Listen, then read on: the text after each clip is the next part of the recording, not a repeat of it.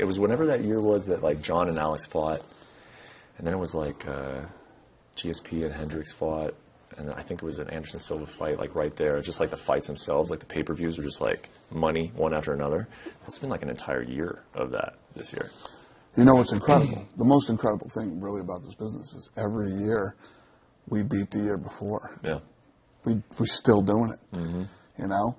And Jesus, if we beat this year, next year, crazy. Is that going to be tough to do? It's always tough to do. Yeah. It's always tough to do. Mm-hmm.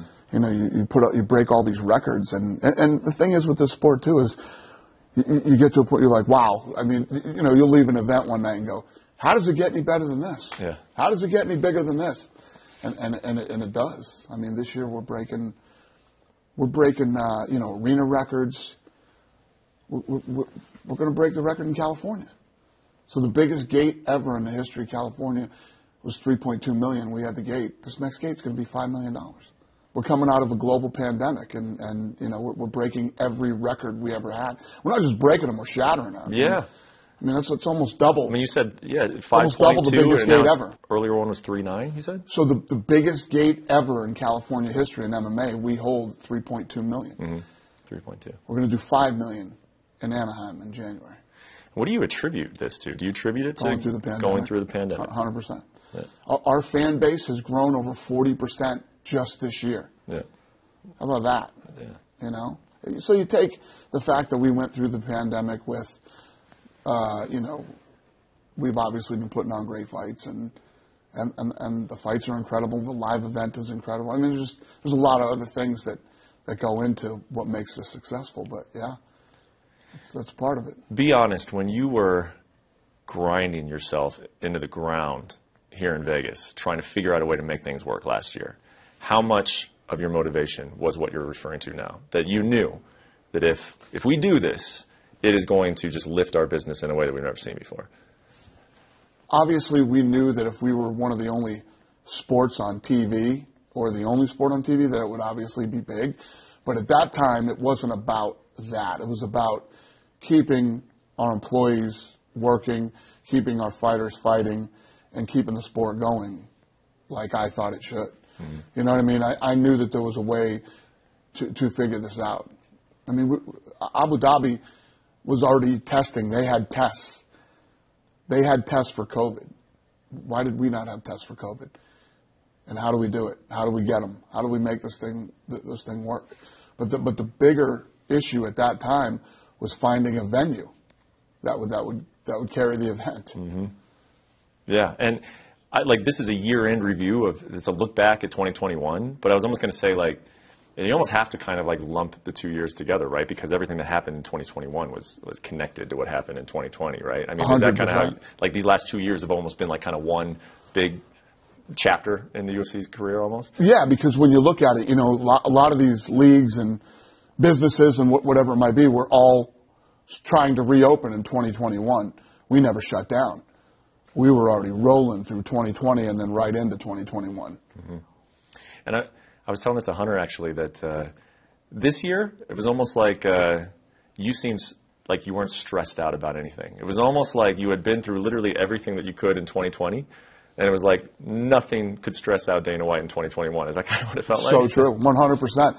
Once we got through, it wasn't even getting through 2020.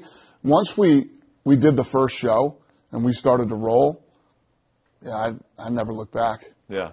And he told me, it was like, you know, of course he felt that way, because when you look at 2020, he was saying that one night you guys were in the office, you know, talking, fixing plans or whatever, coming up with solutions, and then literally by the time you're like, all right, I'm going home, and then by the time you drove home, your plans for that entire day had fallen through. That's a true story. By the time I got home, I was literally pulling in my driveway. He called me and said, "You're not going to believe this." Yeah, that's how fast the world was falling apart at that time. You know, and you have to remember, it's hard a year later to remember. It was unfathomable to think that the whole world would shut down like that. It didn't even seem like that could be a possibility. I thought in my lifetime I would never see the day that a casino closed. Mm-hmm. I mean, a casino closing is a big deal. casinos don't close. They're open all the time. Yeah. They were all shut down. So, yeah, there was a lot of crazy stuff going on right now that you couldn't imagine. And, yeah, we figured it out. We battled through it. And you get asked this all the time, like at the end of the year, but what was this year like for you? To have those memories, of those experiences that you're describing in 2020, and then to see the sport doing what it has in 2021, what has this year been like for you specifically? Look, you said it. I mean, I've been stress-free. It's been one of the best, if not the best year of my career. Definitely was financially and every other way, as far as the business goes. But, yeah, no, it's been a great year. Incredible year. What was the thing you were most stressed out about in 2021? What brought you the most stress? What brought me the most stress? I don't know if anything stressed me out in 2020. I don't know if anything will ever stress me out again, to be honest with you. After going through 2020 and figuring that out and making the decision, taking the bullets, taking the arrows, that I took from the media and everybody else. I probably will never be in a position like that ever again. Mm-hmm. Where are you at professionally in terms of goals? You had the Zuffa boxing thing for a little bit. Then you said, late last year, that's got to be on the back burner for a little bit because I got to focus on this. You've told me in the past that you want to hold like a pay-per-view event that will just completely obliterate any other record because you feel like globally that's an opportunity out there for you that you can do it. Like where are your goals going into 2022? Yeah, well, that's always been my long-term goal. This year we shattered the all-time pay-per-view record this year for a year, a calendar year, and it'll end up being something like 8.6, 8.7 million pay-per-view buys in a year. And I truly believe that as, technology continues to grow, the world gets smaller, and these companies, whether it's Netflix, Amazon, ESPN, who knows who it's going to be, over the next several years, there'll be 3 to 5 big players around the world where we can all watch the same thing at the same time, meaning the whole world can. We might do 8.6 million pay-per-view buys in one night. Mm-hmm. That's what I'm looking at for the future. What do you think the future is in terms of platform for you? Like it kind of seems like it's in a transitional period, right? You got all these different apps and stuff that you're buying on your, because we went away from the bundle of cable. Some people are still doing that. But now we're doing these apps, and it kind of seems transition, to me at least. What do you see in terms of just like media consumption, where it's going? Yeah, like I said, I think the cable is going to go away. DirecTV will still be around, but streaming. These guys that were the big players here in the United States, it's all going to change over the next several years. And you see it changing now. I mean, cord cutting started probably 5 years ago, and it's literally just gone like this. And the people who are out in front of it, the Netflix, Amazon's, ESPN, it's going to be interesting to see how it shakes out over the next several years. But for us, for me personally, I'm happy with ESPN. I want to stay where I'm at, and hopefully we end up with these guys for another 10 years. I know you've said, over and over again that you don't really care what happens in 2022 in terms of places opening up, that you've found a solution to this and you're going to just keep this train going. You also have said, numerous times, is that's how you grow globally. Mm-hmm. You take this thing, you let people see it live, then, you grow homegrown talent in different regions. Is that one area that you've seen a little bit inevitably a decrease, and how? I know you said you don't care, but at what point do you got to get back on the road to pick up the global expansion? Yeah, no, I don't care. As long as the world is back to normal, we'll go everywhere. But some of these states, you can't do business in some of these states. You just can't do it. And you want to go to a place that's going to be more friendly for your fans, too, where they can go and actually enjoy themselves, whether it's hotels or restaurants or whatever it might be. When you go to a fight, it's about the destination. You want to go to a place where you can go out and shop and have dinner and, do fun things. And then, the big pinnacle of your trip is the fight. Mm-hmm. So until the world is a normal place again, there's many, many places that I'm not worried about whether we go there or don't go there. So to to say, you know, we're not building our business because we're not traveling the show. Well, the world isn't a normal place right now, you know. So when it is, we'll get back on track. The fights themselves, the fighters themselves, who stands out to you over the last 12 months? I mean, there's so many. There's so many standouts. The fights have been incredible, you know, from Gaethje and Chandler to Pena over the last weekend. Israel Adesanya's, I mean, I could go on and on and on with all the stars that we have now and all the incredible fights that have happened. Khamzat Chimaev, I mean, I could keep going. Mm-hmm. Well, let me ask you about some of these guys specifically, and I'll ask you about what happened to him in 2021 and sort of what you think the layout is for him in 2022. I think a good place to start is Amanda Nunes, you know, coming off of this loss to Julianna Pena. We've now had some time to digest it. I've seen some analysts, some opinions of it were that she did not look like herself that night. You know, not taking anything away from Pena, but she did not look like herself that night. She kind of hinted that something was wrong with her. Have you talked to her at all? Do you know if there was anything wrong with her? Do you share that opinion that that was not the right her? And what do you think is forward for her? Yeah, I talked to her that night, and she said she can't explain it, that her body locked up on her, and that she couldn't do anything that night. Her body locked up, and she doesn't really understand what happened, but she wants to find out. She's going to dive in and, you know, talk to some doctors, performance doctors or whatever, and figure out what happened to her. Okay. So, but yeah. You saw that too? You shared that sentiment that it kind of wasn't her? And listen, she came out and started going after Julianna, and the thing about Julianna is, you know, she had in her mind that she was going to win this fight, and she put pressure on Amanda and kept coming forward, kept coming right at her, and did what it took to win the fight. How about, of course, the big topic always, Conor McGregor? The year that he had, what do you make of those two fights? Now that, again, we've had a lot of time to sort of sit back and sort of think about what happened, see how he's been reacting to what happened. What is your take on his performances this year?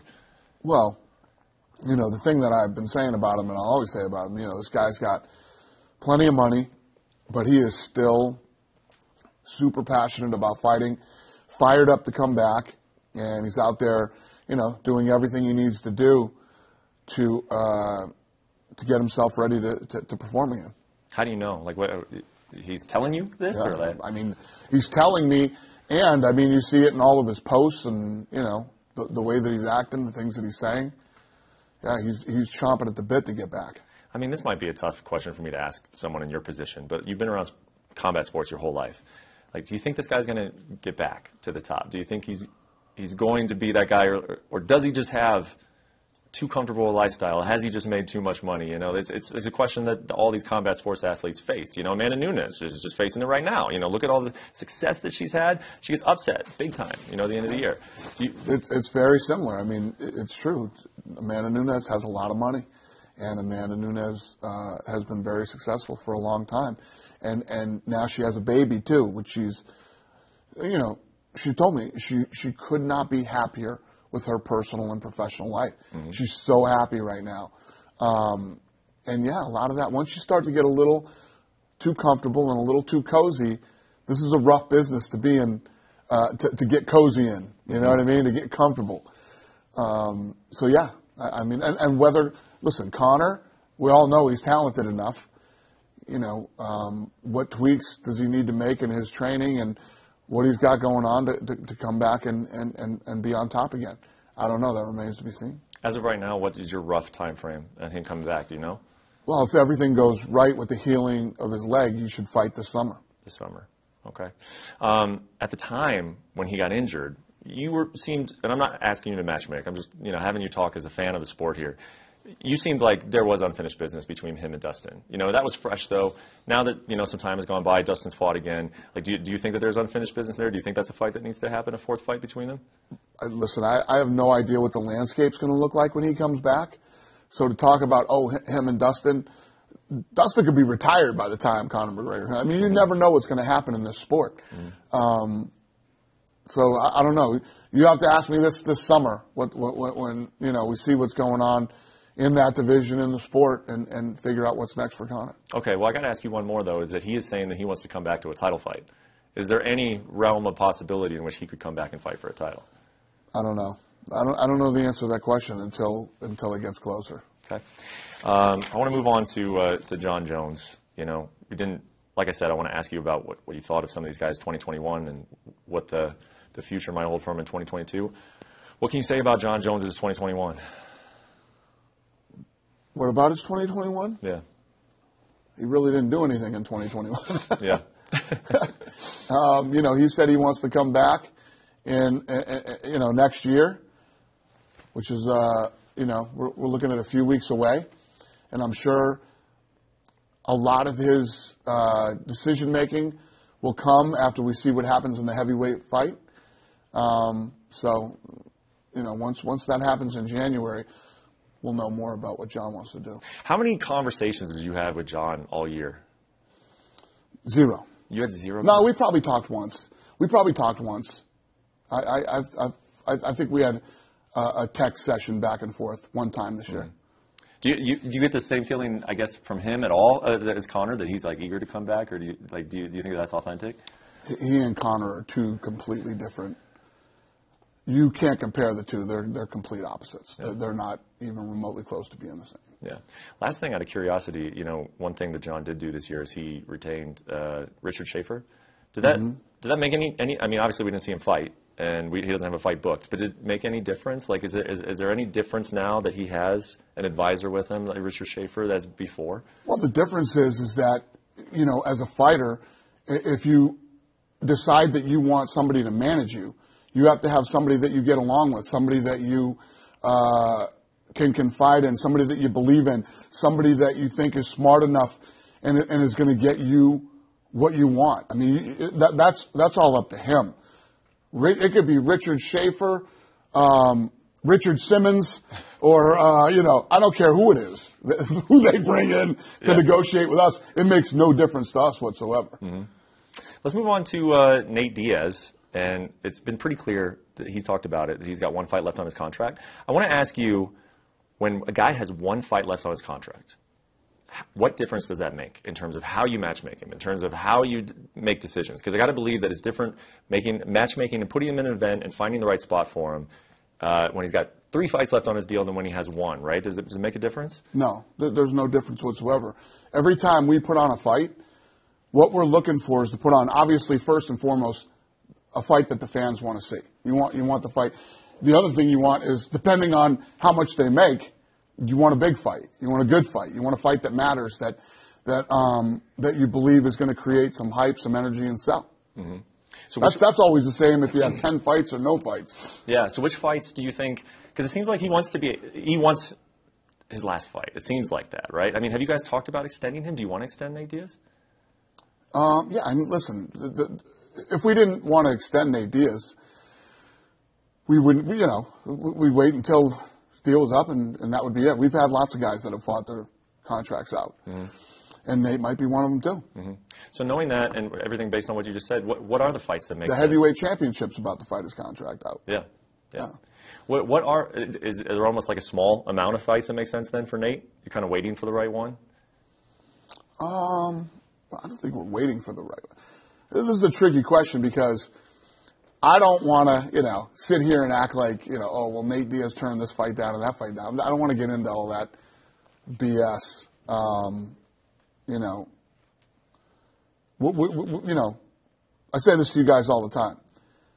I'm in the fight business. I make fights. That's what I do. Mm-hmm. And, you know, by contract, I have to offer these guys 3 fights a year. Mm-hmm. And they can say yes or no. Mm-hmm. So, you know, we're working it out.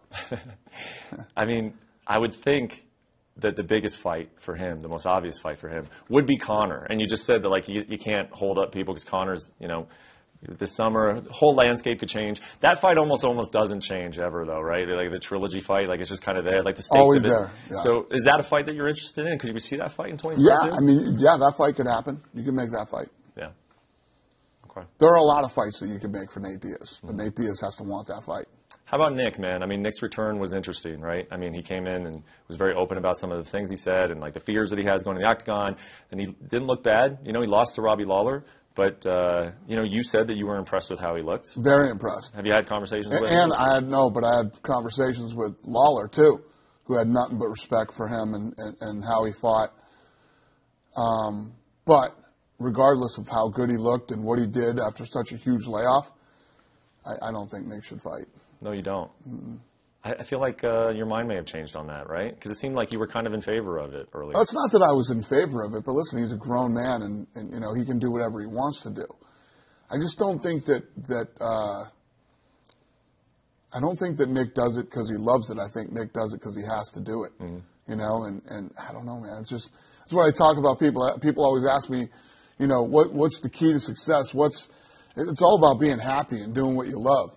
It seems to me like when I always talk about the people who sit in bumper-to-bumper traffic and go to a job they hate, that's what I feel like when Nick Diaz is getting ready for a fight. He's in bumper-to-bumper traffic going to a job that he doesn't love at all. Yeah. It's actually fascinating, but yeah. For a guy who's been off as long as he has, nothing but respect for Nick. For sure. You brought up that your heavyweight champion is fighting out the contract, and I do got to ask about this because it's not a situation we normally see, right? Francis Ngannou was fighting Ciryl Gane, first pay-per-view of 2022, and he has said that yes, he doesn't have more fights left on his contract. You just said that. What is the situation there, and I guess why? How did we get here? Well, these things happen sometimes. You know, you know, you don't always come to terms with people, and you know, I could. You know, I'm trying to be nice today. Go ahead. It's the end of the year. Say what's on your mind. Listen, when you're a fighter, we just had this conversation a minute ago. You got to be careful who you get to represent you because that's what they do. And I don't think he's had the best representation.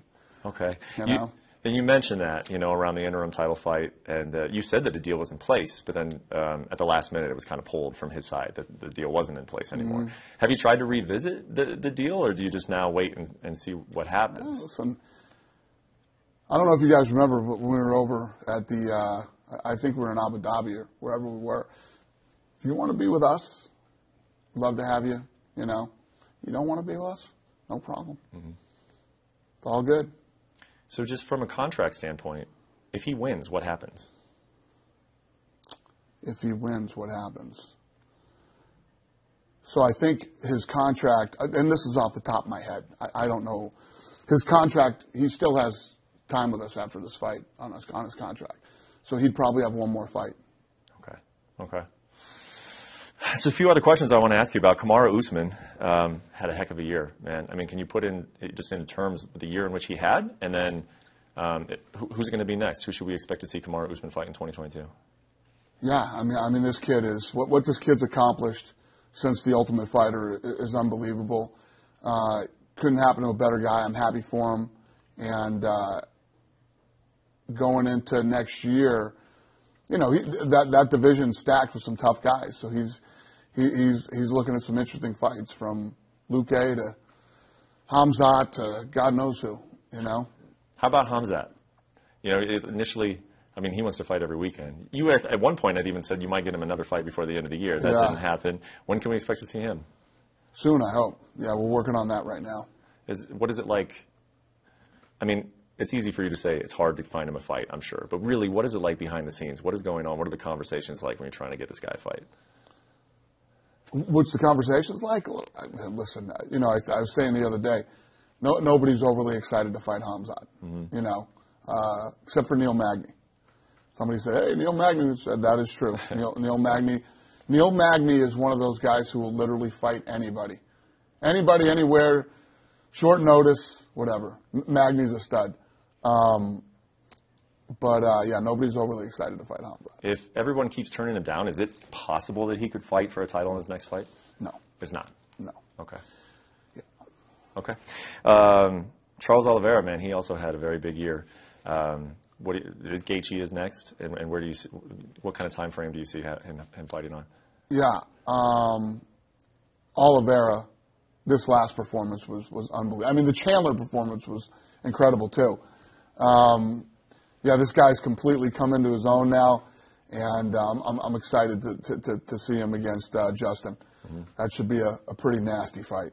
Did you ever make a phone call to Khabib again, just to see Like, hey, man, there's this dominant Brazilian champion that people are pretty high on. I know. You finally gave that up? People were hitting me up on social media saying, you got to take another run at Khabib. Khabib's done. I mean, Khabib just started his own deal now, and he's out there doing his thing. I don't think he wants to fight anymore. For sure. And I think, losing his dad, he sort of lost this desire and excitement to fight. I think his dad was his driving force, and, telling him, let's do this. And now that that's gone, I don't think he'll fight again. Now he's promoting.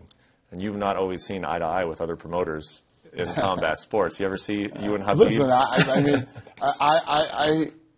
I don't really fight with anybody anymore, man. It's like, listen, there's guys out there that I don't like, guys out there that I definitely don't respect, but I don't really fight with anybody anymore. Yeah, that's debatable. True. How about bantamweight, Jan versus? Is it going to? You got to do that, right? It's a fight that you have to do. Of course. Yeah. I can't wait for that fight too. Any kind of time frame on it? Yeah. We just had matchmaking on Tuesday, so yeah, those are all things that we're working on for next year. Okay. We got a fun lineup, stuff going on next year, starting with the heavyweight championship, which should be an incredible fight. Yeah. Volkanovski, is it Max? Is it going to be Max next for him? Is Volkanovski... at featherweight, Volkanovski-Holloway? Is that sort of the matchup we should expect? I don't know yet. Timing stuff needs to be worked out? Yeah. And how about Rose Namajunas at strawweight? Have you figured out who's going to be... Carlos Esparza. It will be 100%. 100%. I just as a fan, some of the biggest questions that you have for 2022 that'll get answered.